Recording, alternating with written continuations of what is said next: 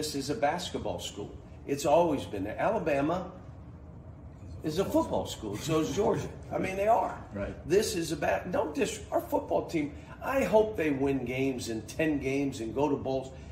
At the end of the day, that makes my job easier, and it makes the job of all of us easier. But this is a basketball school. I don't care what anybody says about their program. That's not my business. That's not my lane. But when you start talking about my program and others that we compete against, I mean, I don't do that. I stay in my lane.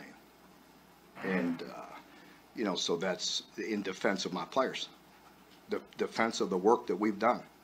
And believe me, we want to continue to push.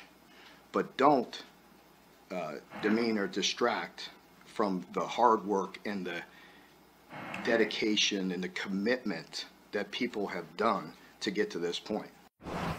And listen, we all know this program wasn't born on third base.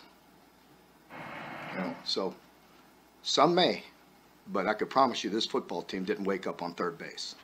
I did a lot of work. We did a lot of work. The commitment from the Joe Crafts and the so many different people, and Mitch and Dr. Barnhart, or Dr. Capilouto, so many people have done so much that you have to have a respect and appreciation for. We all want more.